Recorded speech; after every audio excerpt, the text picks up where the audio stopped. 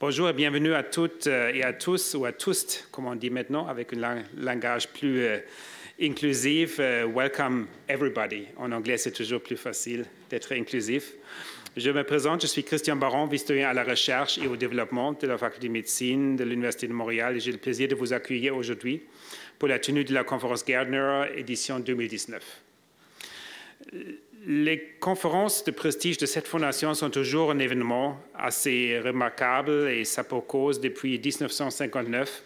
La Fondation Gairdner des pistes à travers le monde des chercheurs du domaine médical dont les découvertes contribuent à transformer la façon dont la médecine est pratiquée et donc à améliorer à plus long terme la vie humaine. Elle est le seul organisme canadien qui octroie des prix internationaux d'un pareil rayonnement.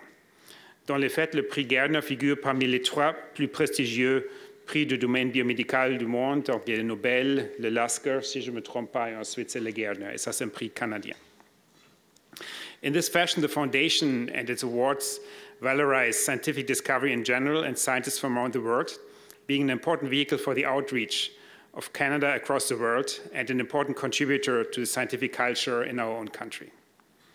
The foundation makes the following annual awards. The Canada Gairdner International Awards are given to biomedical scientists who have made original contributions to medicine, reducing an increased understanding of human biology and disease. And Dr. Diffley has, in fact, received one of these awards, or will receive them later this week. Canada Gairdner, there's the second category, is the Canada Gairdner Global Health Award. This award is given to a scientist whose advances have or will potentially have a significant impact on health outcomes in the developing world. And finally, last but not least, there's a Canada Gairdner Reitman Award. It's given to a Canadian who has demonstrated outstanding leadership in medicine and medical science. On sait que la Fondation Gairdner a doué d'une remarquable fleur pour repérer l'excellence et elle l'a démontré à plusieurs reprises au fil des dernières années. Cette dernière décennie, seulement une vingtaine de prix Nobel en médecine avait auparavant reçu un prix Canada Gairdner. Donc, c'est une bonne façon, outil de prévision. Par ailleurs, le programme national Gairdner, celui dont nous bénéficions aujourd'hui même, rejoint des étudiants partout au pays, dans une vingtaine de villes canadiennes. Et ici, à Montréal, Dr Diffley a visité McGill hier, UDM aujourd'hui. Il sera à Concordia demain. Nous avons visité le collège Brébeuf ce midi, toujours très plaisant de présenter pour les étudiants au collège. Ce programme qui permet un contact avec les grands scientifiques qui sont les lauréats du prix Gairdner poursuit un double objectif. Non seulement inspirer la prochaine génération de chercheurs, en particulier dans les sciences de la santé, mais aussi valoriser l'activité scientifique en général. Et comme nous savons tous, la science ne peut être que plus importante à l'avenir avec toutes les fake news et des choses qu'on vit au quotidien dans notre monde. Il s'agit de là d'un programme tout à fait unique de son genre. Dr. Diffley, thanks so much for coming and for presenting your science to us today. And I would like to thank also different partners, particularly, of course, the Gairdner Foundation for the generous support year after year, without whom this event would really not happen. Enfin, je vous remercie tous et toutes de votre présence et je vous souhaite une excellente conférence. Thanks to you all for coming. I wish you a stimulating conference. Et avec ça, je passe maintenant la parole à la Dr Marie-Josée Hébert, notre vice-rectrice à la recherche, à la découverte, à la création et à l'innovation. Merci. Alors, chers invités, chers collègues, and dear Professor Diffley, it's a pleasure to have you here. Et l'honneur me revient de vous présenter, so I'll do that in French, but I promise that I will tell the truth and only nothing but the truth about your many accomplishments. So I will be on close watch. Alors, comme vous le savez, John Diffley est lauréat 2019 du Prix international Canada Gairdner pour ses recherches pionnières sur les mécanismes qui régissent la réplication de l'ADN chez les eucaryotes. Il a d'abord utilisé la levure, puis des cellules humaines, et a combiné les approches génétiques et biochimiques pour décoder ce phénomène de régulation critique dont la précision est essentielle pour maintenir la stabilité génomique des cellules. Alors, il a fait ses études à l'Université de New York, où il a obtenu son doctorat en 1985, 1985. PhD Studies, New York? 1985. Indeed. Et puis là, après ça, Cold Spring Harbor Laboratory, dans l'équipe de Bruce Tillman, qui était lui-même lauréat du prix Gairdner cette année-là, so it stays in the family. Puis il s'envole pour Londres, 90. Et c'est là qu'il s'installe et forme son équipe au Clare Hall Laboratories, dont il devient le directeur en 2006. Et la même année, il est nommé directeur du London Research Institute. Depuis 2015, il est directeur de recherche associé du Francis Crick Institute. Alors, avec son groupe, John Diffley a étudié dans le détail les mécanismes moléculaires grâce auxquels le génome est reproduit à l'identique d'une cellule mère, à partir d'une cellule mère. Et pour une cellule humaine, vous le savez tous très, très bien que ce processus implique que plus d'1 milliard de paires de bases soient fidèlement copiées à chaque division dans le cadre d'un processus qui est orchestré rigoureusement. Et il a donc porté son attention sur ce qu'on appelle les origines de réplication. Et à la fin des années 80, il a isolé la première protéine connue pour s'y fixer, ABF1, Autonomous Replicating Sequences Binding Factor. Puis, en 1992, son laboratoire a contribué à la description de ORC, Origin Replication Complex, dont l'intervention est requise pour enclencher le processus. Et depuis lors, son équipe a découvert et caractérisé plusieurs autres protéines requises à ce stade, dont celles constituant le complexe pré-réplicatif, lui-même recruté par le complexe ORC. Il a collaboré aux travaux ayant démontré que les kinases dépendantes des cyclines agissaient à la manière de commutateurs en activant ou en bloquant la transition entre les différentes phases du cycle cellulaire. Et bien sûr, on le comprend tous que toute erreur dans la réplication de ce système complexe peut conduire à une instabilité génomique qui est elle-même particulièrement importante dans le domaine de l'oncologie. Et on comprend que les implications des recherches de John Diffley ont été particulièrement importantes dans le domaine de la biologie du cancer. Donc, de fil en aiguille, lui et son équipe sont arrivés, entre autres, à expliquer l'influence de la chromatine sur le choix de l'origine de réplication, à documenter le mode d'activation et le rôle de différentes enzymes, ainsi qu'à décrire le ballet des nucléosomes sur l'ADN naissant. Alors, la quête de John Diffley ne s'arrête pas là. Il entend en effet pousser l'exploration biochimique pour mieux comprendre comment la réplication de l'ADN interagit avec de nombreux processus nucléaires, y compris la transmission épigénétique, la cohésion des chromosomes et la réparation post-réplication. Alors, j'ai déjà trop parlé, mais il y en avait trop à dire. Le prix donc, Gairdner s'ajoute à une liste d'honneurs qui est déjà longue, puisque vous avez déjà remporté en 2016 le prix européen Louis Janet, le prix Paul Marx pour la recherche sur le cancer.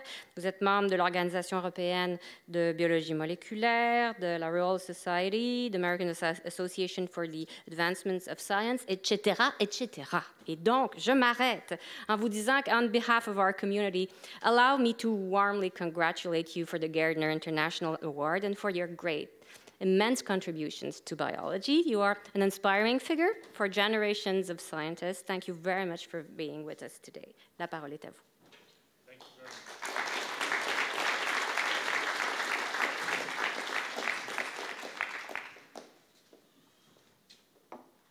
Okay, well, thank you for that. It sounded great. So I just want to thank everybody at the university here for a great day. It's been, you've been very welcoming, and I've had a lovely time, and it's great to see my old friends here in the front row. It's a lot of fun. I guess I'd really like to thank the Gairdner Foundation for making the mistake of giving me this prize. So thank you, and please take that back to the Gairdner. Okay, so I'm giving today's talk is kind of an overview talk of what we've been doing and how we got here. If people want to discuss things in more depth at any point, I'm really super happy to do it. But let's just get through this bit. So this is a slide I used to sort of facetiously demonstrate the fact that human beings are all incredibly similar to each other. There are 8 billion people on Earth, and we're all within 0.5% of our DNA from each other. And so, this is sort of one indication of genomic stability. And of course, We can see that in familial things here. I've had fun this last week with talking to PhD students, talking to high school students and asking them if they knew who John Lennon was. And extraordinarily, they all do, which I think is really a great sign for the future.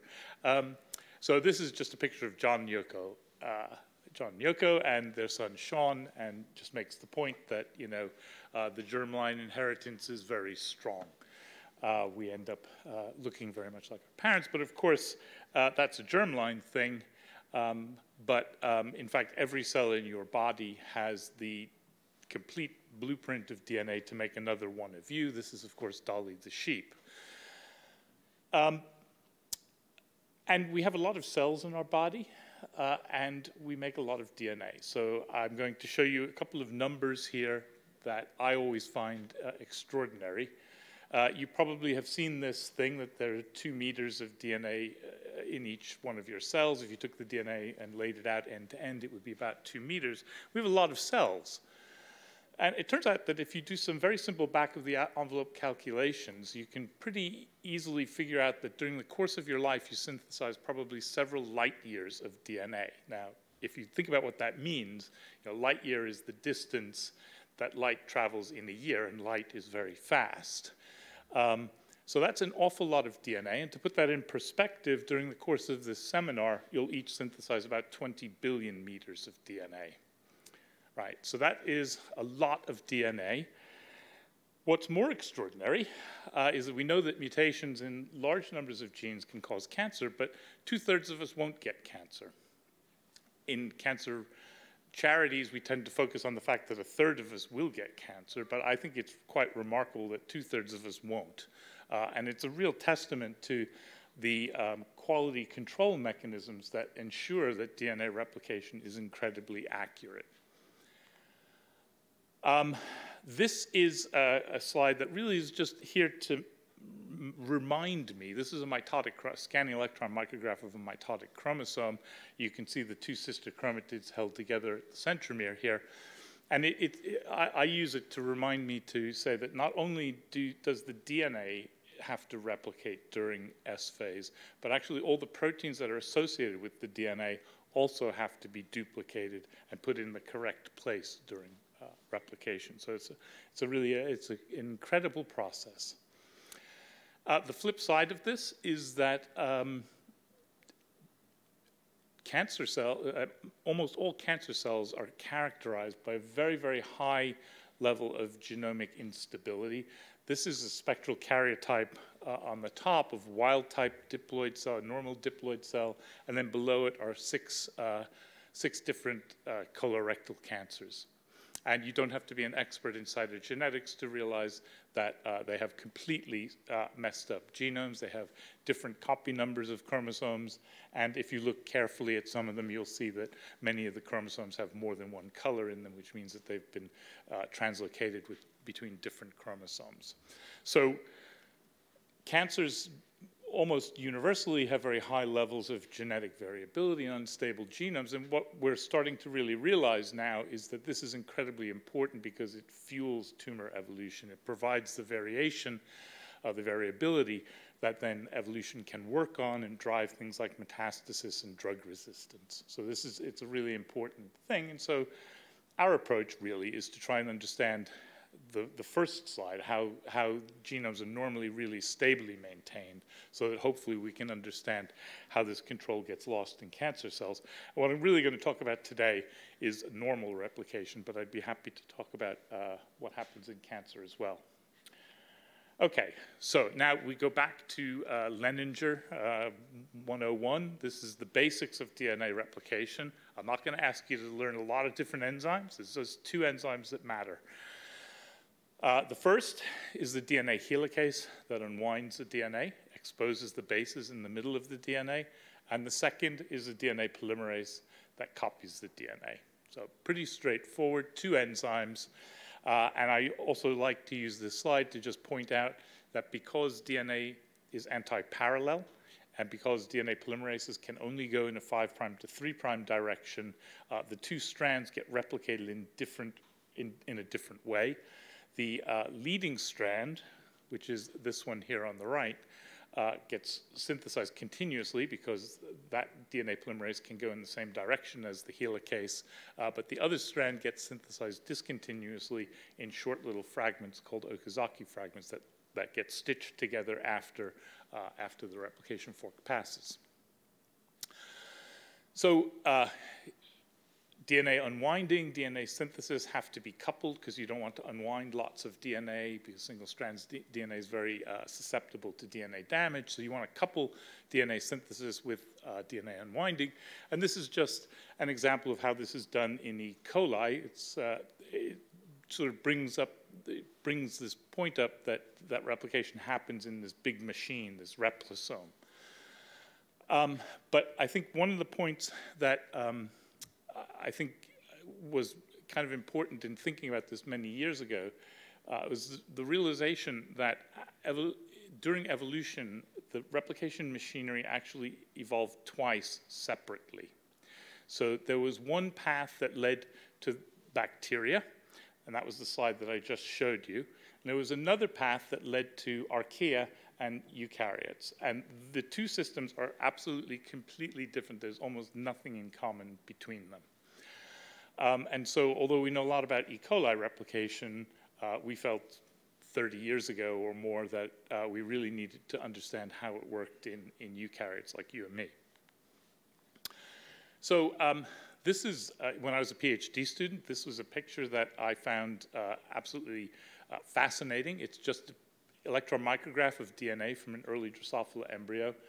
Drosophila have in the beginning after fertilization, they go through multiple very, very fast rounds of replication and mitosis to generate a lot of cells. The whole cell cycle is only about 5 or 6 minutes, and replication happens in about 3 or 4 minutes. And so this is a bit of DNA from a Drosophila embryo, and what you can see probably easiest if you look at the little the trace down at the bottom, is the presence of these bubbles in the DNA as you go along. And of course, each one of those bubbles is a replication bubble. So it's 2 replication forks moving away from each other, replicating the DNA as they go along. And so the slide makes a couple of points. But I like to show it because it was very inspirational to me, because this little bubble right down here was my favorite one because it's a little one. And it made me think that, I really wanted to know what was going on at the middle of that bubble just the second before it started, thinking about what was actually driving replication to start at that particular site. So to put that in a slightly more diagrammatic way here, eukaryotic genomes are replicated from multiple replication origins. This is very different from bacteria, which have single replication origins. And this actually was really important probably in eukaryotic evolution, because it means that the length of time it takes to replicate your genome is actually not proportional to the size of your genome. It's only proportional to a first approximation to the distance between the origins. So if you have lots of origins that are very close together, you can replicate your genome very quickly, as in the Drosophila case, for example. And so this was probably, the development of this system in evolution was probably very important in allowing genome sizes to expand and allowing then complexity of organisms to increase. Of course, in most cells, and you could see it in that picture from Drosophila, the bubbles aren't all the same size, which means that they didn't all initiate at the same time. And in fact, most cells have a temporal program for origin firing. So some origins get activated at the beginning of S phase, others get activated in the middle, others get activated late in S phase. And this kind of helps illustrate what was really what I thought was the most interesting question about replication when I first started out. And that is, how does, at this point in S phase, after some origins have fired and some haven't, how does the cell know to fire that late origin and not reinitiate replication from the early origins that have already fired? Because if it were to reinitiate replication from an early origin, you'd get extra copies of some DNA sequences, and that would lead to genome instability and all sorts of terrible things. And so a lot of what I'm going to talk about in this first half of the talk is really how the cell ensures that it never reinitiates replication from a replication origin. So when we started this back in the 1980s, we had really one tool, and that was the discovery of replication origins in the Davis and Carbon labs. And these were identified, as sequences that would allow plasmids to be maintained autonomously. They're called autonomously replicating sequences. They turn out to be genetically required for replication and biochemically the sites where replication begins. There was then a lot of work on trying to understand what was important for these sequences, and this is an example from York Moraarens and Bruce Stillman, where they took one of these origins called ARS1, and they made linker substitution mutations across the entire sequence, and they looked at origin function by measuring plasmid stability. And you can see, for example, that if you make linker substitutions in this A domain, you completely lose origin function, but then some of these other domains, when you knock them out, then origin function is greatly reduced. So this identified several sequence elements within the origin that were important for function. So we sort of had that with us. And when I started my own lab in Clare Hall, decided that one of the problems that we were having was we didn't really understand what was happening at replication origins during the cell cycle. So we needed to have some kind of an understanding of what was going on at these DNA sequences throughout the cell cycle. And this was before CHIP was invented. So we didn't have CHIP, and CHIP would have been pretty useless because we didn't have any genes that we could chip at that point, really, not many. And so we took a slightly different approach, which was to use this technique called genomic footprinting, which we sort of developed. And the idea is that you lyse cells and you treat them with a non-specific nuclease like DNase1, and you get a pattern of cleavage on that DNA if it's naked DNA. But if a particular sequence element is covered by a protein, it gets protected from cleavage. And of course, you can look at changes in that through the cell cycle and see if there are different regions that get protected. And then you can read all of this out on a sequencing gel. So we did a lot of this. And I'm not going to show you any of the data because they're a little bit hard to look at. But just say work from us doing that, as well as the list of labs that are on this slide and probably many others, led to the following view of how replication worked. And this was sort of the end of the 1990s view of how it worked, mostly based on these kinds of approaches. That was the following, so that there was this protein called ORC, the origin recognition complex. It's a sequence-specific DNA binding protein in yeast, not in human cells. ORC exists in human cells, but it doesn't seem to bind sequences very specifically. Still a point of some controversy. And then there were some additional factors, CDC6 and CDT1, that were required to somehow load this protein called MCM onto DNA. We didn't really know what that meant. And that complex, which we called the pre-replicative complex, or pre-RC, was present at origins throughout G1 phase. And then when cells entered S phase, this was somehow converted into two active replication forks. What was really key in understanding this, though, was to understand the role of protein kinases in regulating this process. Because what we found was that there's a key protein kinase called cyclin-dependent kinase. I'll say a little bit more about this. But it has two roles in regulating replication. On the one hand, it's absolutely essential to convert the pre-RC into active replication forks. But at the same time, it inhibited the assembly of the pre-RC. And if I were to draw a metabolic pathway and say that we've got something that both inhibits and activates it, you'd look at me like I was crazy because it would be the stupidest way to design a system. And it would be stupid if it weren't for the fact that cyclin-dependent kinase levels change during the cell cycle. And that turns out to be the key, because cyclin-dependent kinases have to be inactivated in order to get out of mitosis. So if you make an indestructible cyclin, cells arrest in mitosis and they don't come out. So you have to inactivate CDK in order to get into G1 phase. And so that opens up a window of time when cyclin-dependent kinase activity is low. And it's during that period that MCM gets loaded onto DNA. Then as cells go into S phase, they reactivate CDK. And that does two things. One is it allows the pre-RCs that are already loaded to become activated, but then at the same time, it prevents the reloading of new pre-RCs onto origins that have already fired. And this is the basic logic behind how you can have 100,000 replication origins in your genome, and they can all be activated no more than once in a cell cycle. So if you get nothing else out of this talk, that's probably the most important thing. Okay, so that's sort of where we were at the end of the 1990s. And then we decided that, we could only get so far with genetics and cell biology, and that if we really wanted to understand the mechanism of replication, we had to take a leaf out of Richard Feynman's book, or more accurately, his blackboard.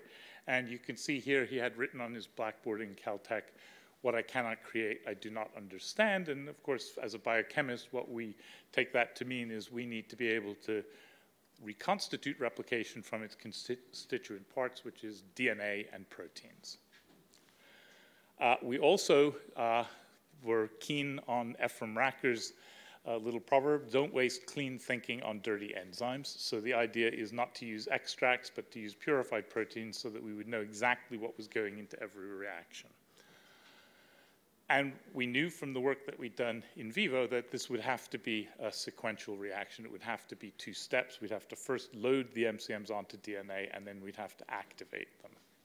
And so that's what we did. And this was initially, Takashi Seki was the first brave person, so I always have to show his face here because this was a very difficult long-term project, and Takashi started it. Dirk Remus was ultimately the person who reconstituted the MCM loading with purified proteins, and I think I had some animations here, they'll probably be gone. But basically what we do is we purify ORC, CDC6, and the MCM complex, which comes along with the CD21 protein. We can mix them together on DNA. See, if it was the original thing, you'd see them moving toward the origin, but it's okay. You've not missed much. And then we can look at the proteins that are bound to the DNA by either silver staining or immunoblotting. And this is an example of one of these reactions. And I won't go through this in a lot of detail, except to say that you can probably see in this last lane, oops, sorry, in this pair of lanes here, that in the presence of ATP, you end up with the MCM proteins bound to DNA in a way that's stable to even a high salt extraction. So you can take the reactions and you can add half molar sodium chloride. It removes all the other proteins from the DNA, but the MCM proteins are left behind. And that actually requires ATP hydrolysis, because if you use a non-hydrolyzable analog, you don't get that formed. And that allowed us to do some preliminary structural analysis on that loaded MCM. And when we did, we saw these very beautiful double hexamers of MCMs on DNA. And this is a low-resolution EM that we got back in 2009. And now there's a higher resolution structure from Big Ty's lab. You can see it looks very, very similar, but it's a higher resolution picture. And one of the things we learned from this structure, which was kind of interesting, came from even lower resolution EM, where we metal shadowed it so that we could see the path of the DNA. And what we saw was that the DNA appeared to go through the long axis of this double hexamer. And then we did some experiments to look biochemically at the binding, and it turns out, well, I'll just show you this experiment, which is kind of a nice experiment. So what we did here was we took MCMs that were loaded on DNA, DNAs attached to magnetic beads, and we simply asked, how long do the MCMs remain bound to DNA? And what you can see is here, this curve where it's going down with time. This is what happens on linear, if the DNA is linear. And it happens plus or minus ATP, so it's ATP independent. However, if you do the same experiment and you use circular DNA attached to the beads, then what you see is the MCMs really never come off DNA. And we interpret this as meaning that the MCMs can actually slide on the DNA. And that kind of led us at the time to propose this idea that the double-stranded DNA was passing through this central channel and that the MCMs were topologically bound to the DNA, but not necessarily physically tightly bound to the DNA. So it was mostly a topological binding. And gratifyingly, 2 years ago now, we got a high-resolution structure, along with our colleague Alessandra Costa, of the double hexamer bound to double-strand DNA. And you can see, I think, in this cutaway on the right, that double-strand DNA passes through this central channel of the DNA, as we thought it would. Okay, and just to point out, because it'll become a little relevant in a few slides, that the double hexamer covers about 62 to 65 base pairs of DNA. Okay, sorry. Okay, so the one thing that sort of made us start to think about is that, well, okay, the double hexamer is a symmetrical structure. It's a head-to-head double hexamer. But the loader that we knew about, ORC, was bound at a single binding site, which was this A-B1 element of RS1, which I showed you in that linker substitution experiment. So we became very interested in the question of how you generate symmetry from something that's not symmetrical. And we realized, actually, that, and this was something that had been noticed in the 1980s, that it turned out that the B2 element, one of these other functional elements in the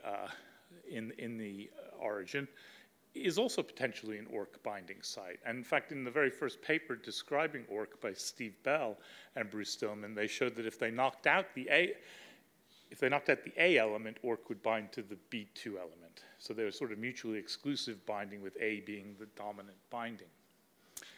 So that was interesting, and that led us to start to think about how we could test the idea that you needed two ORC binding sites to make an origin. So we decided to abandon the idea of looking at natural origins, because they're very complicated and you never know exactly what you're getting, and to start to build an origin synthetically, just using DNA sequence that we could define. And so we took a GC-rich piece of DNA, which is not very good as an origin in any kind of a system, and we embedded into that ORC binding sites, which are these green arrows. And we used them to measure MCM, and then we measured MCM loading on these different things. And I think what you can see is that the single sites are very inefficient at loading MCM. The double sites are very inefficient, but particularly when you have two ORC binding sites facing each other, you get very efficient MCM loading. And we were then able to go and take that and ask, well, what do you need for origin function in vivo, using that very same assay that Davis and Carbon used 30 years ago. And this is an example of such an assay. So you can see RS1, which is the classic natural origin, gives you colonies when you do a transformation. None of the single ORC binding sites do. And when we look at the two ORC binding sites, it's only when we have the two binding sites facing each other that we get origin function. So this kind of tells us that what a replication origin is simply two ORC binding sites facing each other. You don't need anything more complicated than that. You don't need DNA unwinding elements. You don't need any of the other things that have been implicated in replication. You just need two ORC binding sites. But interestingly, it turns out that the distance between those two ORC binding sites can be very flexible. So they can be as close together as 25 base pairs or as far apart as 400 base pairs, and you still see synergistic MCM loading. You see there's a peak at about 70 base pairs, and that's, we think, probably because 65 base pairs is the amount of DNA that the double hexamer covers, and so that would fit nicely between the two ORC binding sites. But it really implies that you can get ORC MCM loading at all sorts of distances. And I should say all of these things are functional origins in vivo as well.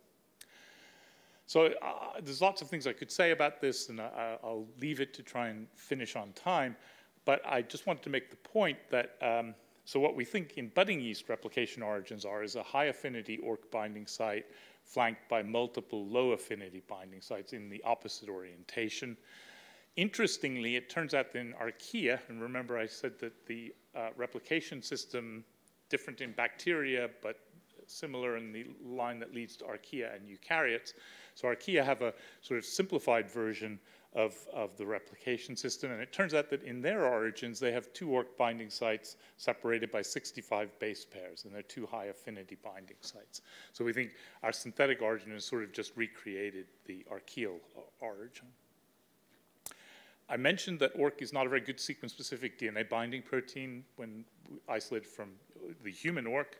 And so we imagine that in vertebrates, that ORC will be less sequence-specific, but that the same kind of principle will probably be involved in MCM loading. So that's a little bit about how the MCM helicase, how the MCM complex gets loaded. And now what I wanted to turn to next is the question of how the helicase gets activated. And this was a very big project. The MCM loading just required 3 purified proteins, but this next step was really quite complicated to reconstitute. And I think Joe Yields on the top left there was the person who really led this project, but everybody else on the slide made really important contributions to it. And as I said, it involved the purification of a lot of different proteins. And in order to purify this a lot of different proteins, we had to develop a kind of a pipeline for protein expression and purification. And at this point now, I think we've purified something like 50 or 60 different proteins this way, and we are very good at purifying proteins. And so what we then did was to do what the cell does. So we first loaded the helicase in the absence of CDK activity, and then we added all these additional firing factors to activate the helicase and monitor replication by the incorporation of a radio-labeled precursor. And very gratifyingly, we were able to get replication to work in this system. This is a very stripped-down replication system. I'll come back to that in a minute. But you can see that there are these 2 smears of DNA in the complete reaction. One of them turns out to correspond to leading strand replication. That's the continuous strand. And then the small one at the bottom is the Okazaki fragments, the lagging strand replication. And very nicely, it required the 2 protein kinases that we knew were required in vivo. And probably more importantly, if we put CDK in before MCM loading, it blocked replication. So it was recapitulating both of the CDK functions in replication. So that allowed us to then ask how the helicase gets activated. And this was work from Max Douglas, who's a great postdoc in my lab, together with Alessandro Costa's lab and a student, Firdaus Abid Ali, in his lab. And I just wanted to sort of make a point about what the problem here was. So the double hexamer, the MCM double hexamer is bound around double-stranded DNA. It's topologically bound around double-stranded DNA. But all helicases work by being bound around single-stranded DNA, usually topologically, and translocating along single-stranded DNA. So if you think about what that means, it means that the MCM hexamer has to somehow melt the DNA inside the ring, somehow start the denaturation process, then it has to somehow open the ring, extrude one strand, and reclose around the correct single strand. So that is a super complicated reaction.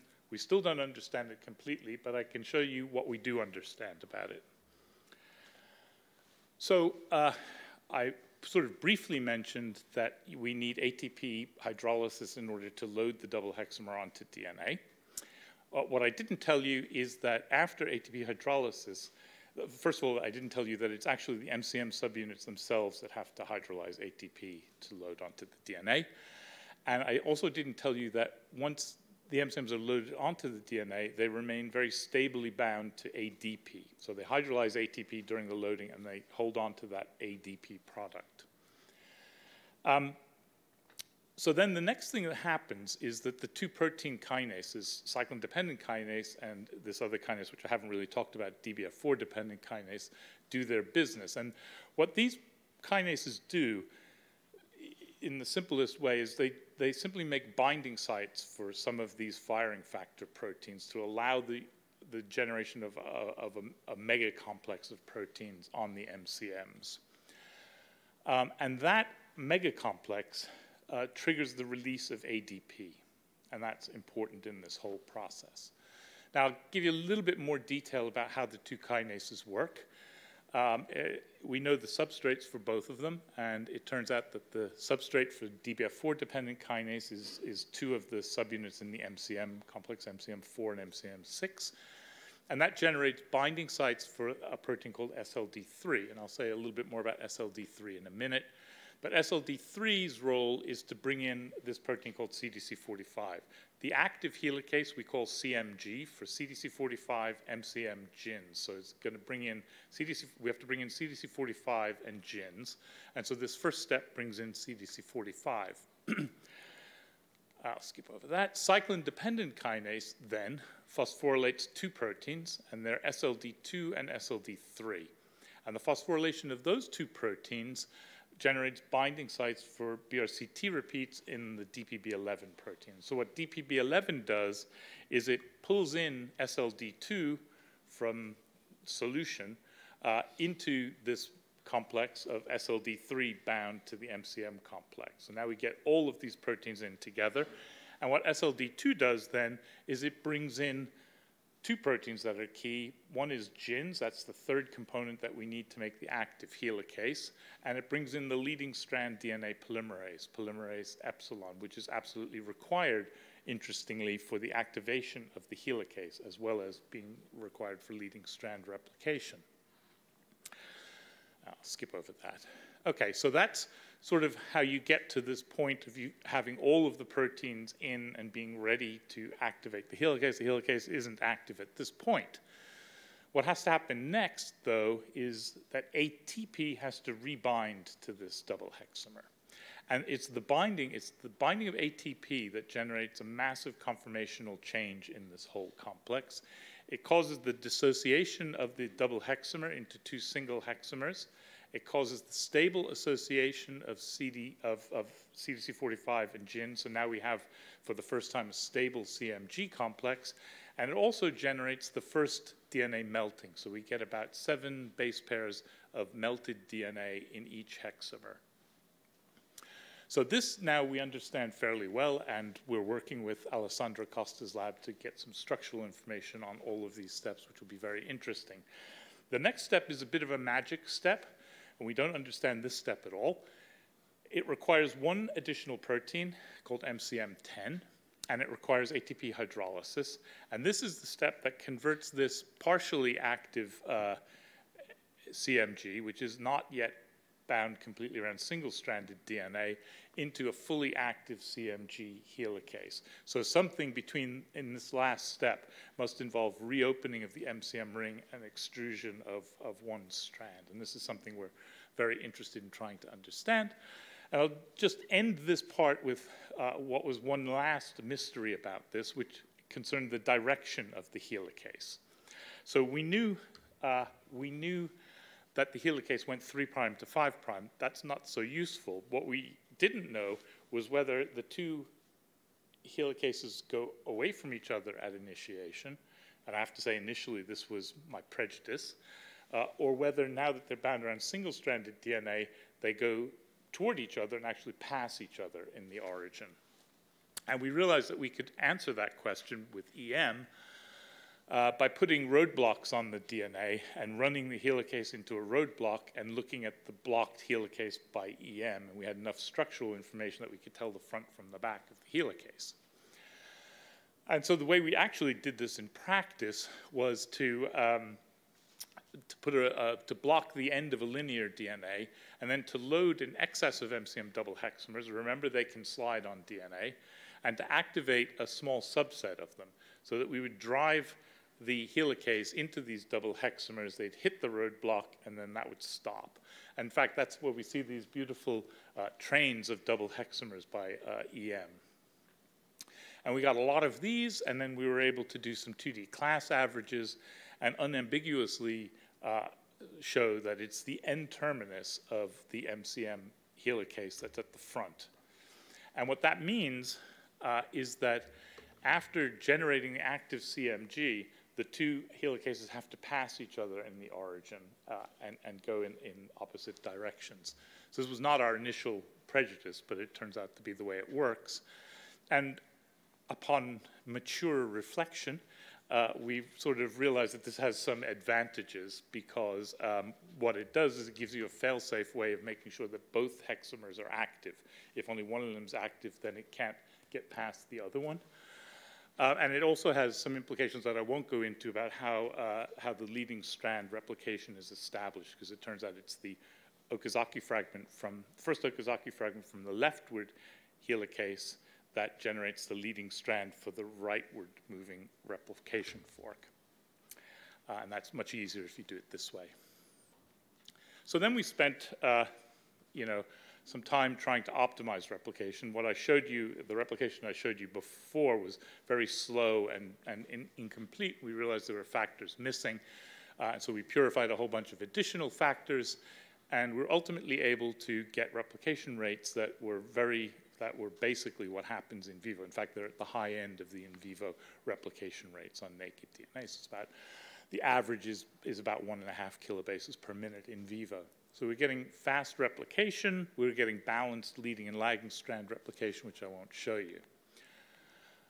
And that's great. So what I want to leave you with in the last 5-10 minutes is really kind of a direction of travel of what we're really interested in the future. So obviously having this in vitro replication system gives us a great tool for really understanding the mechanism of replication, for understanding the structures that are involved, and we're doing a lot of that. But it also gives us another opportunity, which is to start to think about all of the processes that are associated with DNA replication. So because replication has to cover the entire genome, it's got to deal with everything that's happening in the genome. So it's got to deal with gene expression, it's got to deal with RNA polymerase. It's crucial for things like sister chromatid cohesion. It's important for telomere maintenance. There's all sorts of things that we can start to think about with this, but I thought I'd leave you just with a bit of work we've been doing trying to think about chromatin assembly. And the reason that this has always been very interesting to me is that somehow during replication, marked histones in nucleosomes have to be transferred from where they are in the parental DNA to the same position in the nascent DNA in order to get anything resembling epigenetic inheritance. This is really, in my view, the kind of essence of what epigenetic inheritance is. It's a system by which nucleosomes are dissociated and passed behind the replication fork without being released into solution and mixing with newly synthesized histones and things like that. And so this is ultimately one of the things we'd really like to understand mechanistically. So I'm sure I don't need to say much about what chromatin is here. Beads on a string, these fantastic nucleosome structures with the histones on the inside and the DNA wrapped around on the outside. I just wanted to make the point that histones are incredibly positively charged and DNA is incredibly negatively charged. So these are very, very stable structures, nucleosomes, and that really does present the replosome with a problem because they've got to be able to get through these stable replisomes. And so to begin to understand this, we decided to try and reconstitute chromatin in vitro. And the way that we do this is we use naive histones. So these are made in E. coli. There are no marks on them at all, no tags on them. And we use a couple of a chaperone and a nucleosome remodeler to generate nucleosome arrays. And I probably don't need to also explain micrococcal nuclease digests to this lab, but micrococcal nuclease cleaves in between nucleosomes, and so if you do a partial micrococcal nuclease digestion, you get this beautiful ladder of nucleosomes, and this in fact is an in vitro template that we made, we routinely make and use in the replication reactions. So the first thing we did was to take this and put it into the purified replication system, and it doesn't work. So the complete replication system that worked super well on naked DNA really doesn't work on chromatin templates. And it turns out that you need some additional factors to make replication on chromatin work. I think I can skip that. This is not coming out that well.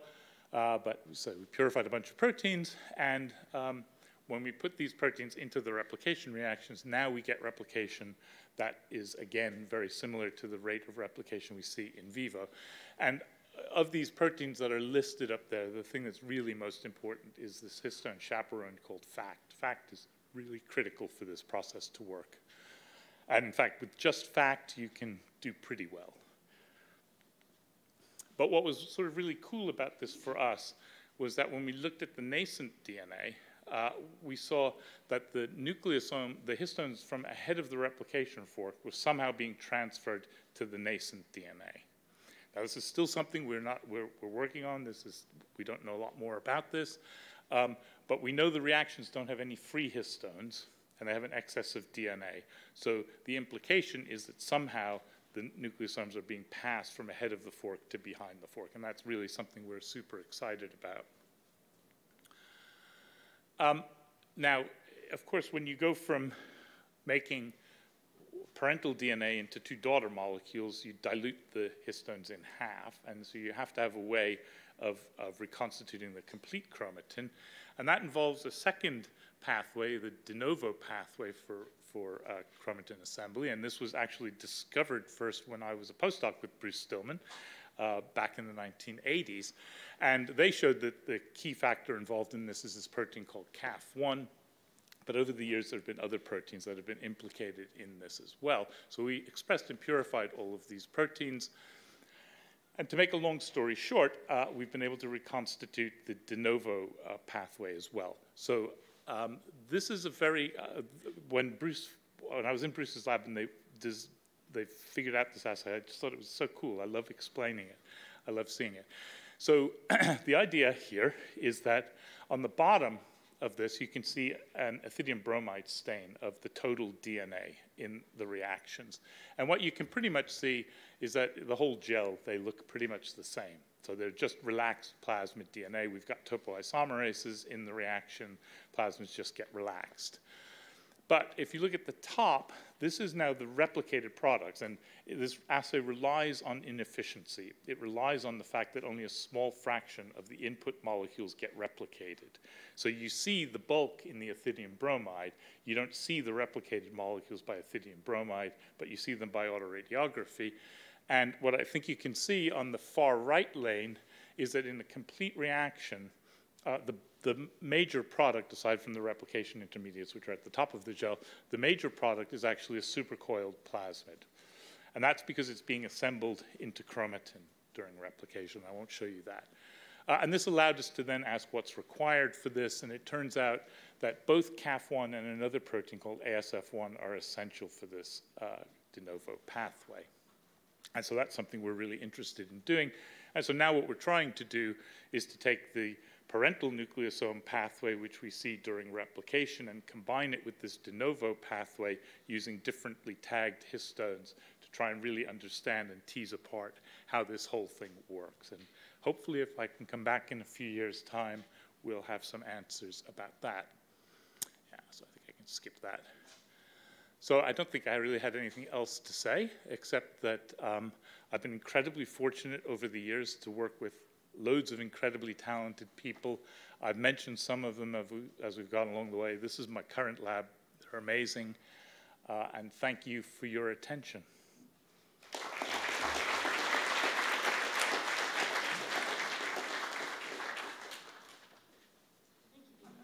And I'm happy to take any questions as detailed as you want to make them. I kept it a bit simple during this. But. So it's a pleasure to introduce Dr. Langvarot. He and I will help co-lead the question and answer period. Et vous êtes bienvenus de poser vos questions en français ou anglais. And I add avec les questions en français. I'll help with those. Yeah. And please use your mic to go. Hi. One question. The MCM loading step, is it influenced at all by nucleosomes? Yeah, so I assay? didn't talk about that, but so I'm going to step back and say something a little bit broader.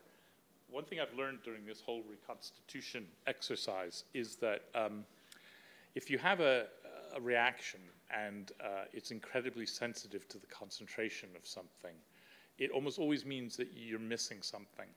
The system's actually super robust. You can change the levels of things, and you don't, you know, if you drop the levels of some of these factors, you might get a bit less replication, but it won't affect the quality of the replication. And this was an example of it. So when we do MCM loading on naked DNA, it's a very efficient process, but it's not very origin dependent. And in fact, you have to really, really kind of play with the salt concentration and the ORC concentration to make it dependent on that binding, the origin. That's because ORC is a pretty promiscuous DNA binding protein. But as soon as you put it in chromatin, it becomes completely origin dependent.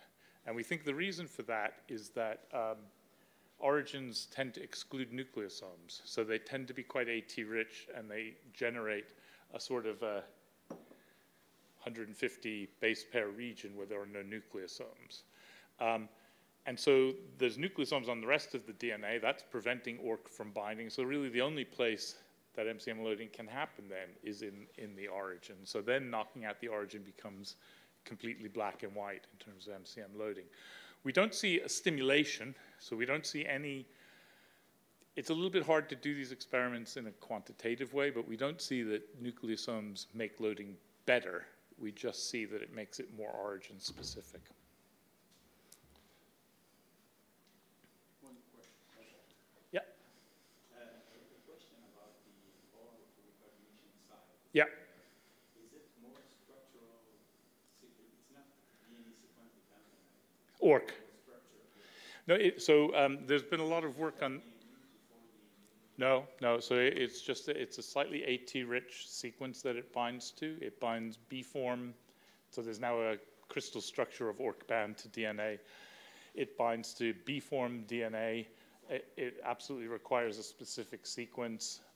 We can explain, not my lab, but actually Bruce's lab and Big Ty's lab have nice work showing that the sequence specificity of the yeast protein is conferred by an alpha helix that's inserted into one of the ORC subunits that's not present in human ORC, for example. So it's a sequence-specific DNA binding protein, and there's a lot known about all the contacts that are made. Yeah, it distorts the DNA when it binds it, so it puts a bend of almost 80 degrees into it. But it's more easy to do if it's AT-rich. Yeah, maybe. So is human ORC then more of a structure specific? So nobody really knows anything about what human ORC binds to, except that nobody's been able to find a sequence that it prefers to bind to. And part of that's because the complex is a little bit, the yeast ORC complex is sort of like a rock. You can purify it, 6 subunits always come together. The human ORC complex is much less stable. So I think that there's been biochemical problems with it. And you would need to have transcription for activation of replication. No, There's no essential, I mean, obviously you need to make proteins, so you need transcription, and then it becomes very hard to do the experiment in vivo because many of the proteins are labile, and so, but certainly in vitro, you don't need any transcription. And I think in vivo, there's really no evidence that you need transcription. So John, Kim Naismith was here yesterday, as you know, and so it sort of just prompted this question, which is there a relationship, an obvious relationship between replication origins and CTCF sites, you know, because there's this complicated, you know, problem of forming chromatin loops and yeah. So no, the short answer is no. The longer answer is that I'm not really so convinced that we know where mammalian replication origins are, because the techniques that are used to map them all have flaws associated with them, and I think it would take me a long time to explain what all the flaws are and all the different techniques, but I think in the next few years what's going to happen is that people who are using all these different techniques to map origins are going to realize that they have to start looking at each other's data and realize that the real origins are going to be the ones that are positive in all of these approaches, and then maybe we'll have a set of things that we can start to ask those questions with. But so far, there's been no correlation. with that. And the just sort of speaking of origin, defining origins and origin strength, those archaeal origins, if you put like two very strong binding sites into those, become dominant origins. Is there any correlation between the affinity of binding? Are we talking about yeast or in archaea? Put in archaeal one, into yeast or right. The binding sites are completely different, so yes. it doesn't work that way. You can't get to work. We've not done the experiment with too high affinity yeast orc binding sites. In vivo, in plasmid assays, they're super good origins. They're as good as any natural origin. And so it might be interesting to see if they behave differently in timing and things like that, but we have not looked at that. I was wondering something that's kind of more macro and system. Yep. I think we all go into science and medicine with kind of a very naive, fresh attitude, and you kind of go through this evolution where you become somewhat cynical, and then you kind of understand how the system works. And I think we all go through that. And something that you said at the beginning kind of triggered this question, and was you said, a third of people will have cancer. You said, well, 2/3 don't. And I was thinking, in the field of science, we have replication crises which are happening in different fields, whether it's in cancer biology or psychology. And some people say, wow, 30% can only be replicated. But I've heard other thought leaders in this space saying, my God, 30% is true. So I was wondering, if you can only know which 30%. Yeah, but I was wondering, for you personally, what your vision is in general of how this system of science is equilibrating at the moment. Because I just see, for the Wellcome Trust, for example, they're an institution which are kind of tackling a lot of these issues in different ways. And I was wondering, is it that the system is equilibrated at a good point where we have good signal to noise? Or do you feel that there's certain things which definitely need to change about how the evolution of science and things like that? Yeah, that's a hard question.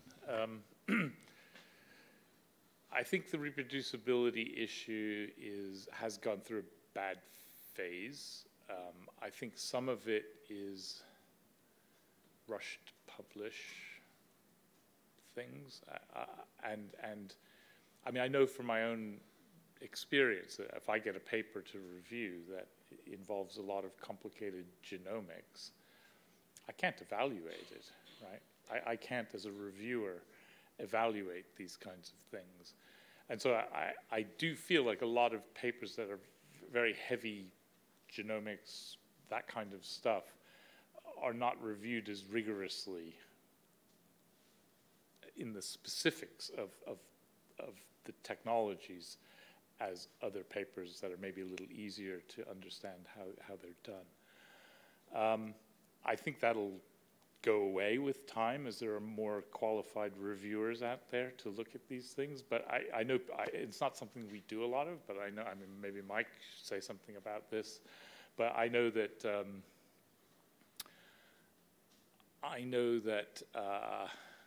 what do I know? I probably don't know anything. I guess, what was I going to say? I think I was going to say, I can't remember what I was going to say, but I guess I think it'll go, some aspect of it'll go away, I guess, as there are more qualified people out there to look at things.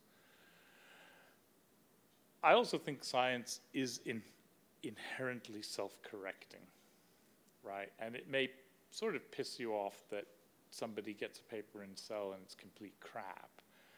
But in the long run, it'll just disappear, right? It won't contribute in the long run to our understanding. It's very hard to buy into that completely, but it is true.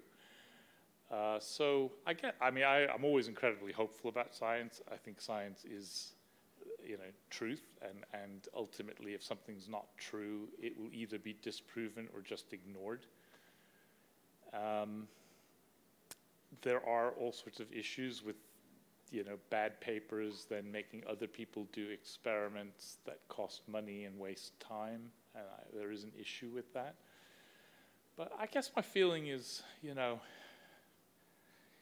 we'll get through it.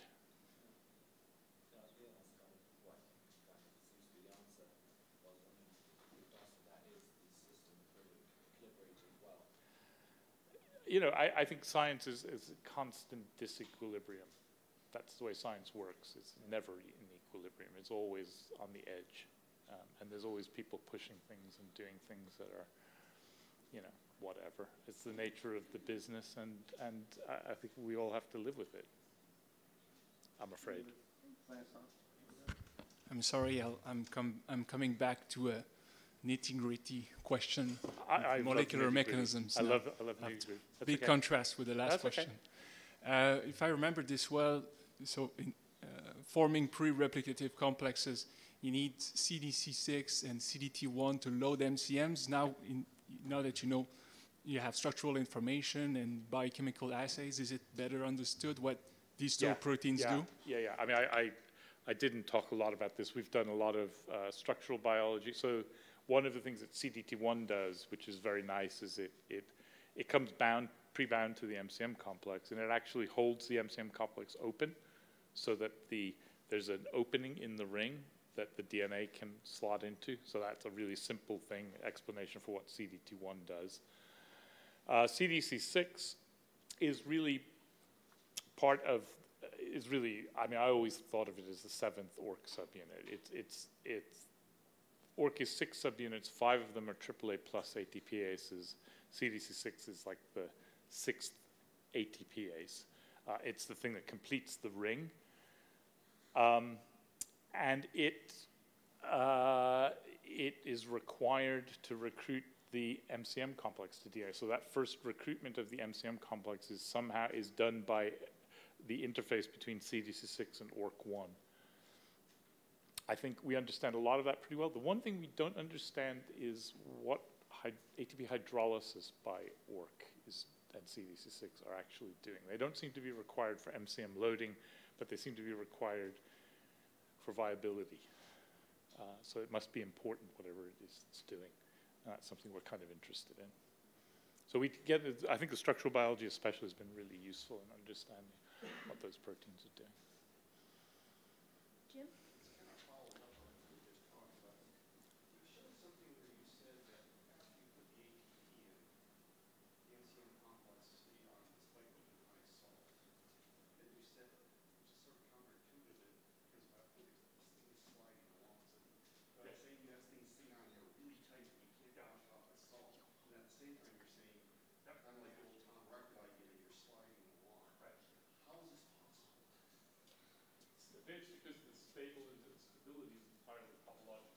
Can you use the mic? Oh, sorry.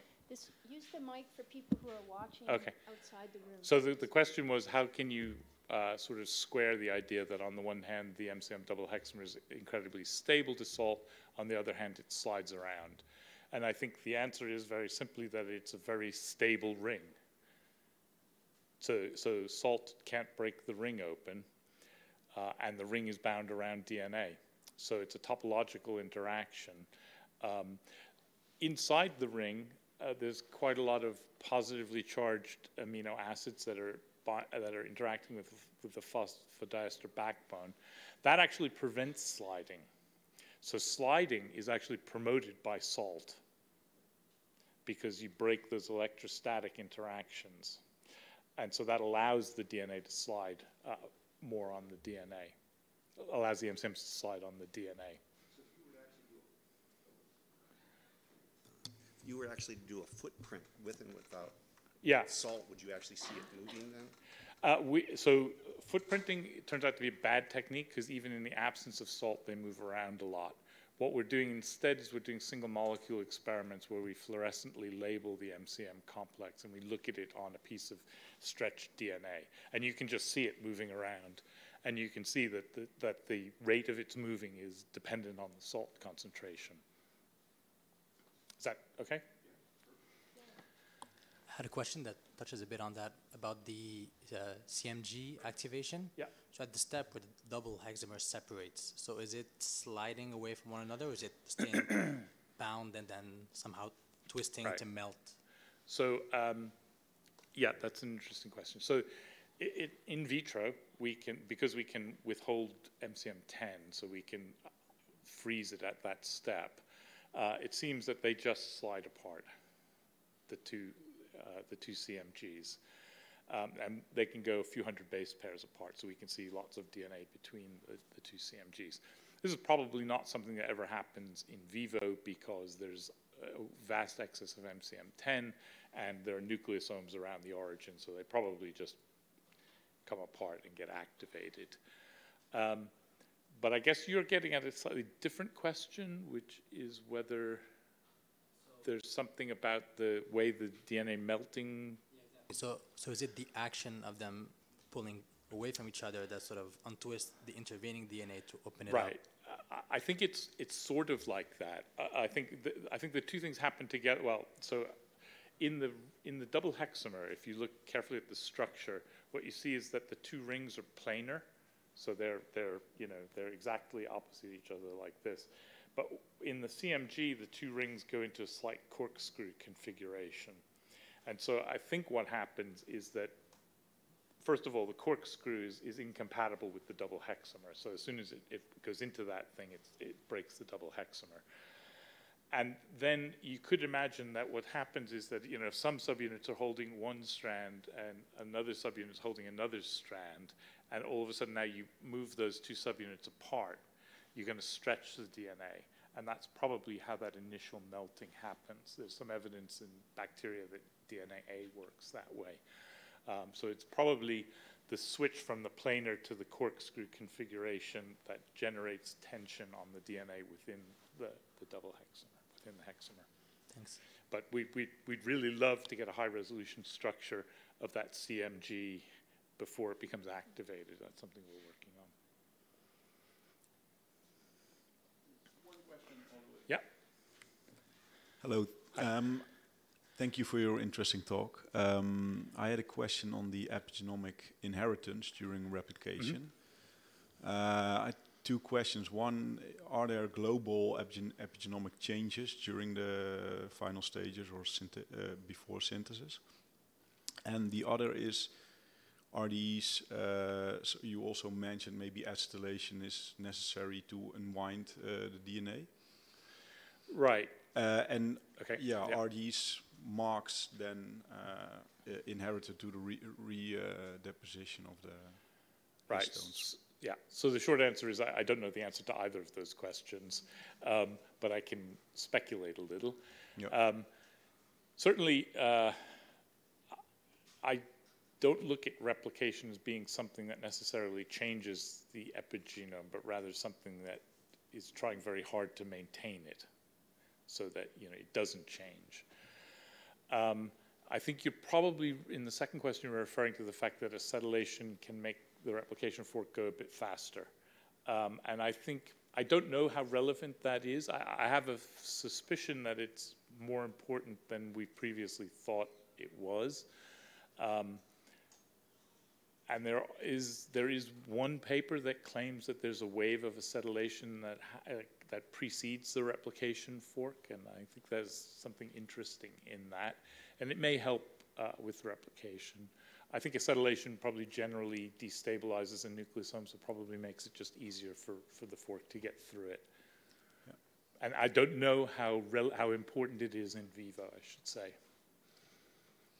We get pretty good rates even without acetylation, so it may or may not be important. Yeah.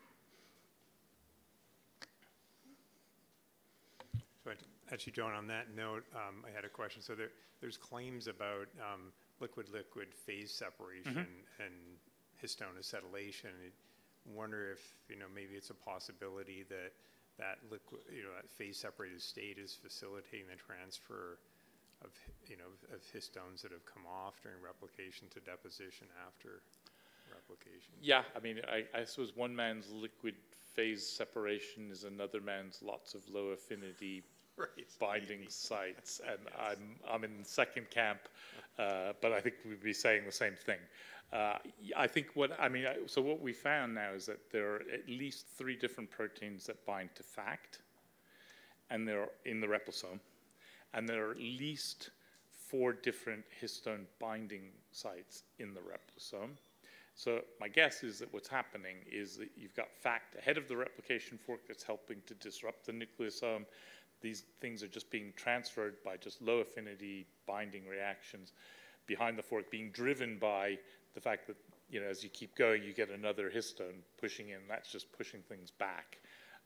And it's just lots of low affinity interactions that then end up somehow parsing them into the two strands, and randomly or not, we still don't really know, putting them on leading and lagging strands. So I think it's probably the same kind of thing without invoking phase separation, but I think it's the same idea.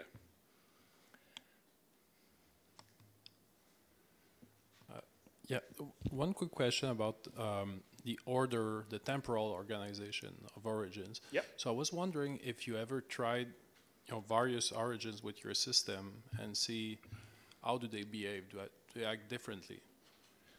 So we've spent a lot of time trying to reconstitute the firing program in vitro using mixtures. You know, I mean, the idea is pretty simple. You take two plasmids, one's bigger than the other, so you can look at their replication separately, and you put them both in chromatin. Maybe you acetylate one, you don't acetylate the other.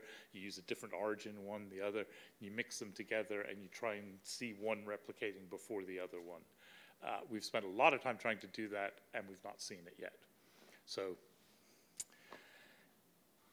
you know, we're missing something. I think it's a very interesting question. It's something I'd really love to kind of come up with some real understanding of mechanistically. Okay, if there are no further questions, I think. Oh. So, John, remember Karim's had identified a surface of the MCMs. That's right, MCM2. For binding to histones. Yeah. So I wonder if this, assuming that surface is not necessary for the helicase activity, in your system where you drive replication through chromatin using FACT. Right.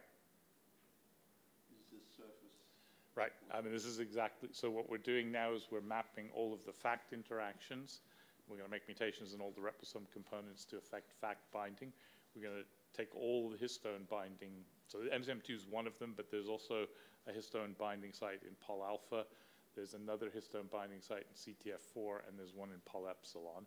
So we're going to try and take each one of these things and start to systematically knock them out so we can try and determine how this thing is working.